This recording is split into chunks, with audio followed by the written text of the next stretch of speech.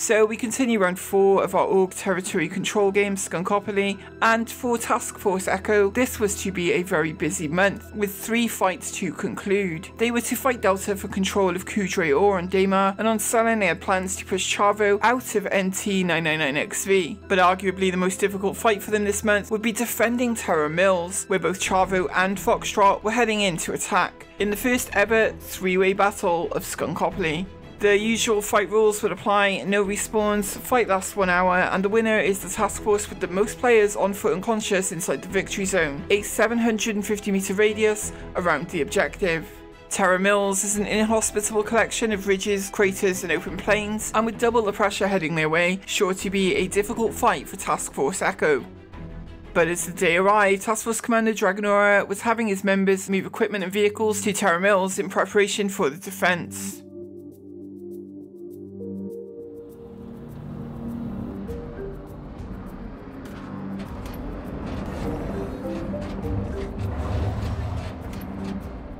One advantage Echo would have as the defenders is time to set up in positions that they had chosen.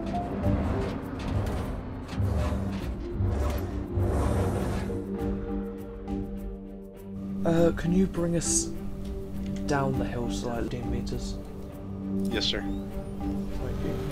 As time was drawing ever nearer to the invasion, last-minute checks were underway. It's about 3 kilometers away from where we are. And that's that mountain over there, right?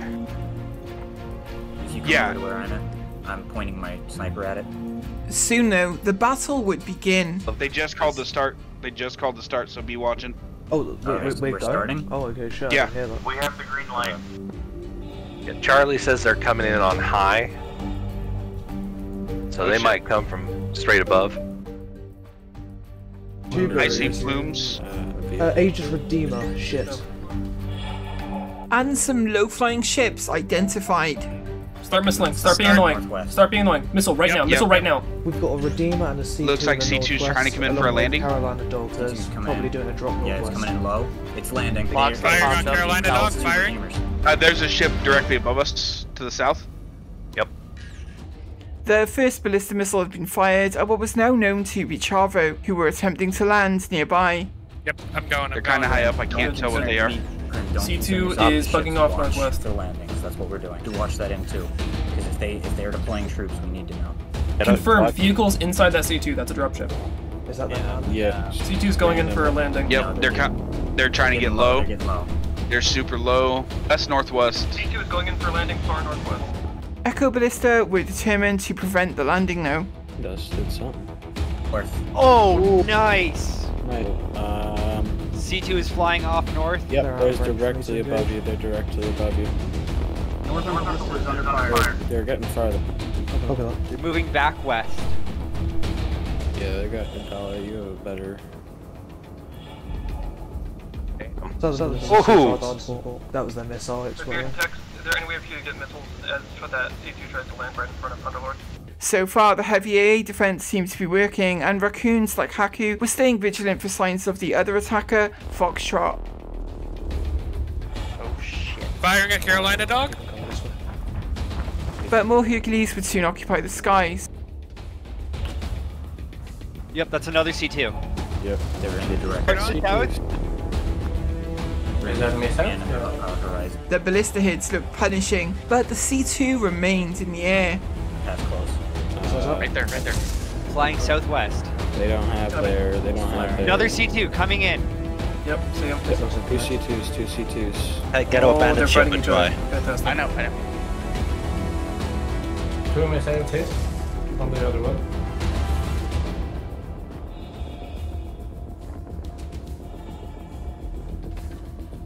But for Commander T3, a much more direct threat was about to appear. Are we still moving? Redeemer's engaging, Redeemer's engaging. Slowly. Do we try to help? Crimson? We can't kill that thing. Hit it with 4 missiles. It's going down, it's going down. Hit it with 4 missiles. Nice. Commander T3 had taken down the Charvo Redeemer, but in all this confusion, it was possible that ground troops had been landed. Watch that. We've got another one on us, 3 more missiles ready. Northern ballista Texas, bail. Yep. Got it. Missiles, another one. They hit 2. Southern ballista's dry. The ballista was dry on missiles and now under attack. The only sensible move was to bail. Steve, am I being engaged by a C2 and a Gladius? I'm clear. Move to the rocks. Get out of there then. Yep. Already done. M2's engaging. They're bailing out. They have bailed out of that. Yep. The door is open. You see anything? 100 meters from North Ballista Crew. A2 or M2? Yep. It's like an M2. M2. That's an M2. At this point, all Echo Ballista had expended their missiles. Echo were ready to stage their ground defense though. We've got 3 troops on the ground. A2 looking for you, Random. Oh yeah, I see them. We have 3 ground troops 500 meters from T3's position approaching from the south. Your tail is... Comms. There are ground troops on T3's position. We can't do anything about it, but I want you to know that there are ground troops on the ground right now. So maneuvering would need to begin to engage the enemy ground troops in the area. Only directly ahead of me, about 700 meters. T3's team had eyes on Charvo raccoons, but enemy ships were still overhead. There are at least 2 C2s and a Warlock. Oh, they're shooting at you, they see you. Possibly also Gladius. No, they're shooting at you. They're shooting at you. I just watched them. There are at least 2 C2s and a Warlock that I can see in the air, possibly also Gladius. Oh yeah, they're trying to spot us. Pandalord's team were too far out to assist, but T3 would do what he could to protect Echo members on the ground. Yeah, he is. He's hurting already. I hear Comms. Vehicle next to us. Dahlia on our side. Vehicle. STV below us. Now Pandalord's team had contact of their own. Ballista? Yeah, that is. Enemy ballista on site. I see him there. That's 1,500 meters. I see 2 of them. Haku was still flanking wide, checking the approach to the AO, but Pandalord was about to engage a Charvo ballista. But I need it to commit to going over. I'm behind this rock. It's gone over. Alright, railgunning.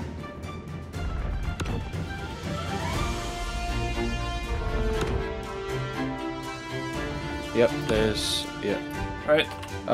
It's not looking We at got a you. ditch, we got a ditch. Fire. No, it moved out. Didn't kill. No kill. The ballista had been destroyed, but hostiles were closing in. On us! Oh, right, on us. Contact. One down.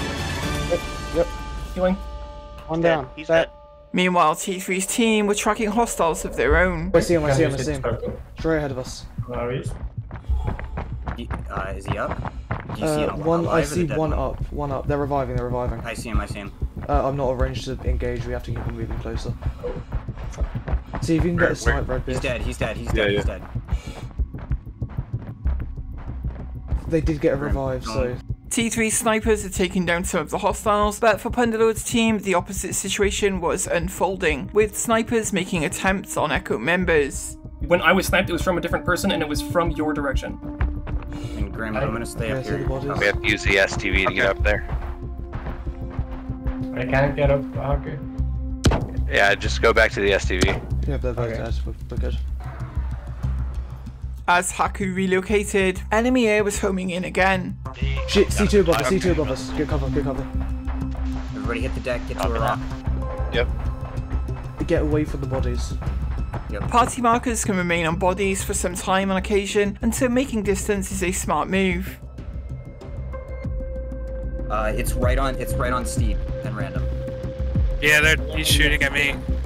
Yeah, they got me. I'm putting some railgun fire on them. Random's down. Oh yeah, you were in the vehicle, that's why they got you. No, I was right next to it because they turned and saw me because the goddamn thing's lit up like a Christmas tree. T3, careful with shooting. They're gonna be tracking that probably. We know, we're just gonna fight. If they turn around, we're gonna stop. It's just chipping away. When the C2 turned to face them, the team would stop firing to avoid being detected, but the shots do add up, especially with multiple railgunners engaging. Copy that. We'll move to engage at some point. Alright, they've got targets. So yes, they've got targets in the northeast. Echo had taken a casualty in the C2 attack and luckily were able to revive them. cover. Yep, I'm coming. Yep. Oh shit. He's spicy. T3, if you guys can hit that M2. Yeah. Stop following you, bastard. He's getting real close. Yeah, we're laying into it. Thunderlord's team and Haku were maneuvering to engage the hostile snipers, while T3 and his team would continue to engage the C2. Yeah, he's up. Oh, he's got eyes on you now, Red. And in this terrain, it can be easy to slip and fall. Understand, but be incredibly careful. Don't follow me down. Don't follow me down. We have 25 minutes and 15 seconds. Echo's limited air support was no good in a sky full of Hercules, so would be landing to join the fight on the ground. M2's back overhead, I'm going to start laying into it with the Railgun again. Okay, I see them. Come on, stop fucking moving. Wait, what direction? I see the score. We're shooting at something. Start firing on that one. Which one? The one firing the ballistics. Nice. How is this fucker not dead? He's taken about... I've hit him about 20 times at least. I've hit him twice. Somebody just... Okay, that's Carolina. A third time? India. Hey, up, straight ahead. You will not perform rescue. There you go, can you see it? Okay, good. Check the valley for others, because I can't see any, so they're probably down in the valley. Something else just blew up very close to us. And the railgun hits would eventually pay off. Yeah! Oh, he's gone. Nice. The aggressive C2 had been eliminated, and this would free up many of Echo's raccoons to focus on enemy snipers still active in the AO. Dragon, contact behind you! Contact behind you! 700 meters from my position. No, There's someone running across the visual. field. Yep, visual. Oh, I saw shots fired. Look for my tracers. Shots fired. There was still a small Echo presence in the skies above, but for a battle with 3 task forces, very little visible engagement. I'm shooting at the guy down... There's a guy right ahead of me. He's There's coming. 2 then. Hit one. I don't know if they're knocked. They're Resing. Reloading. Getting double kill. Double kill not secured. They're incredibly hurt though. Yep, they're going behind over those that ridge. rocks. We need a... Do you want to push? No. Do not push. And T3 wanted to move in and support. Or What which direction? direction? Give us east, north, south, west, anything. East of Thunderlord's position. East of Punda, 700 meters. East, copy, moving. From us, 900 meters. He's just running across. Oh, it said east, not west, so they're 1,300 from us. I'm gonna move towards them, see if I can engage. Red, move with me. I pumped 3 shots in him, so he's definitely dead. Visual. Our 2 o'clock. As they moved, they would catch sight of some fighting in the skies above. Dragon, where are they in relation to you? We're trying to find them so we can support, but we're not really sure on position. Dude, I really wish these fighters were a little lower so we could get shots on them. There's 3 at our 2. There's 3 at our 2. 3 at our 2. And in this kind of battle, it can be easy to mistake one Hercules for another. On A2, it's a damn M2. M2, sorry. Yeah. Stop saying A2, you give me a heart attack. I'm sorry, man. Every time I hear A2, I'm like, fuck. They're on the north right point of the Alamo. Every time he says that, I think, well, there goes all my shit. As they covered the 1,300 meters of ground between the 2 teams, they would encounter an enemy ballista. Basically right below Random American right now. Just launched that. Random Hit it. in 600 meters, if you look at me, it should be in between. Hit it. There it went. Nice, good shit. Ballista down. There were 11 minutes left in the fight, and it was time for Echo to begin consolidating inside the victory zone, but the way would not be clear. One's rezzing. No, up. One down. You guys can handle that. Grim, we gotta find you. Another one below. They're down. Yep. They're down. Got him. For Punderlord's team, there was a greater distance to cover, and given the recent sniper engagements, they would also need to ensure they were not creating an opening for hostiles that had fled during the sniper battle. Make sure there are no contacts following us. Because if they do, they're going to take us out. The other task forces were also aware of the time pressure, and an M2 was landing at the objective. But Haku was already covering it. Steve and Haku, you guys want reinforcements back there? Yeah. It looks like there's 4 of them. I'm moving. That M2 is What's the time? moving towards us. 9:20. Enemy raccoons were at the objective, and the M2 was making another approach to the ground. I'm firing at the M2. Hit the M2 with Railguns. Nice. It's coming to land, it's coming to land. 9% hydration. Dash it down, dash it down. Railgun. Railgun fire had taken down Echo Pilot Nash Vegas, but T3 was confident he could find the raccoon. They're about 300 meters ahead of us. Here. I hit one. Oh, it's Grim, between Punder and I. Between us. There's one in Tomo. I saw the shots. Seen, there's 2 on the rocks, Shooting in the back. Yep, I see him. Hit. One's down. See him? Coming out the front of the A2. There's another one there, there's 2 on that rock. Running out the front of the A2. I don't have eyes on the other. Down, One of them is down. Yep, nice. Down. So with Echo Raccoons now holding the crater walls around the objective, all they had to do was hold on a few more minutes and the battle would be over. But at this stage of the fight, all task forces were desperately trying to get into the victory zone. Double in the tap. cluster of rocks out the front of the M2. Assume. Trying to get a shot. Just suppress They're both fire. double tap, move on. Alright, I got one down behind the rocks. We still... Oh wait, did you get him? Alright, Northern Raccoons, I got keep him. moving. Keep calm. Finish him off. Keep calm, I still, did. you We guys. got Nice. 200 more meters. Okay, 4. And in this kind of confusion, it can be easy to have someone sneak up on your flank. Oh, no, he's on us. He's on me in red. T3 had spotted an enemy raccoon on this very ridge, and the enemy M2 was about to be no more. M2 is down. 2. Putting shots on him, hit. They're down. Finish him off. I'm out. Thunder. Crimson, were you firing off? I'll just be Crimson, directly below us at the base of the mountain. Check, everyone make sure you're inside the objective. Steve and Haku, keep an eye on the far east side. I want to make sure that no one's clinging onto the outside of the AO. Great. Just stay alive. Sure. He's getting close. I see him on the ridge. They're on the ridge. We can see him. Shot. They're on the top. Double hit. They're on the Double ridge, hit, they're on then I the have to reload. 45 seconds. Come on. Hit! He's down. How could just get covered? Just stay alive. It's a 10-second countdown. They just called Okay. time, so our Yeah, our times may be off. time. Alright, index. Stop firing. Yep. No more shooting. Do we Time. want to Skunk Works VC1 for the debrief? Alright, excellent work, everyone. Excellent work. I'm giving you all. I'm assuming we're winning. I don't know, but we have 12 people in AO. The battle was over with an Echo victory, and during the debrief, details would emerge over who was fighting who at various points in the fight. Foxtrot, how many did you What guys is have your in the AO? We had 2. We had a lot of in-cap. How you guys knew where we were coming from, that's beyond me, but you guys took a lot of us out on the ground. Ah, so that was Foxtrot sprinting across the field.